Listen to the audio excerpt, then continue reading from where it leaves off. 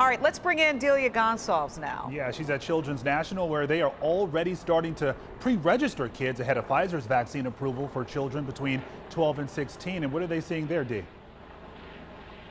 So get this, the pre-registration site just went live yesterday and demand is very high. I just checked in with the folks at Children's National Hospital.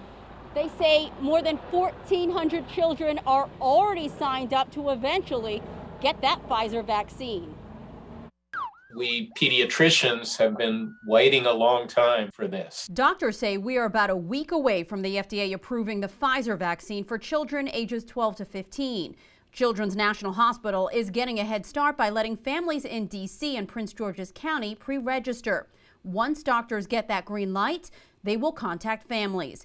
Infectious disease specialist Dr. Bud Wiederman says this would be the same vaccine given to older Americans 16 and up. Nothing really changed with the vaccine. We just needed more information about this age group to make sure it was as good in that age group as it was in the slightly older group. Children's provided us with these pictures of the hospital's vaccine clinic for young people ages 16 to 22. The doctor says only 13% of patients experience systemic side effects like temporary fatigue and flu-like symptoms.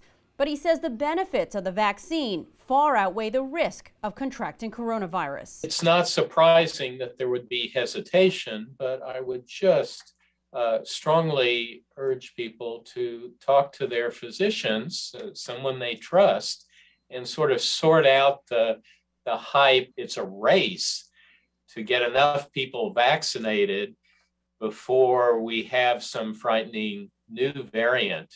The doctor says children's vaccines are a game changer, especially when it means getting them back to school in person full time. These vaccines have far exceeded everyone's, including my expectations for how good they would be. So getting this in place down to 12 years of age totally makes the school issues so much easier.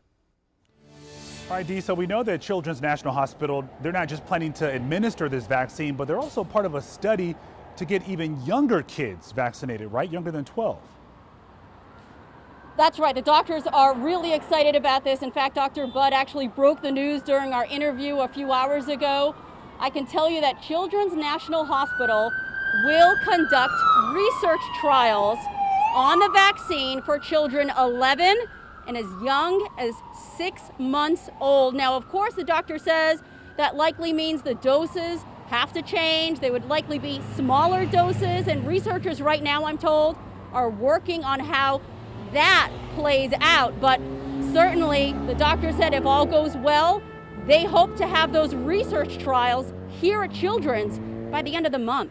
Wow, they're moving quickly. Delia Gonsalves there, thank you so much. And let's talk a bit more about this. Pfizer is already looking ahead to getting more children vaccinated. The company says in September, they're going to apply for emergency authorization for children as young as 2 years old. Now, all coronavirus vaccines are being used under emergency authorization from the FDA right now. Pfizer says it will apply for full approval by next month. Now, that would make it easier for companies, government agencies, and the military to require vaccination. That approval process could take months, though. And now, an encouraging pandemic prediction here. A team of government experts says COVID infections will fall sharply by the end of July. Now, even with slowing vaccination rates, the number of people dying from the virus is also expected to drop dramatically. But this is a huge one. The experts also warn a substantial increase in hospitalizations and deaths if people who are not vaccinated do not follow basic precautions like wearing your mask and keeping your distance from others. All right, take out your phone right now and scan this QR code on your screen. It takes you to our website to download our WUSA 9 app. We have you covered on all the latest news about these vaccines, COVID-19, and how the government is working to end this pandemic.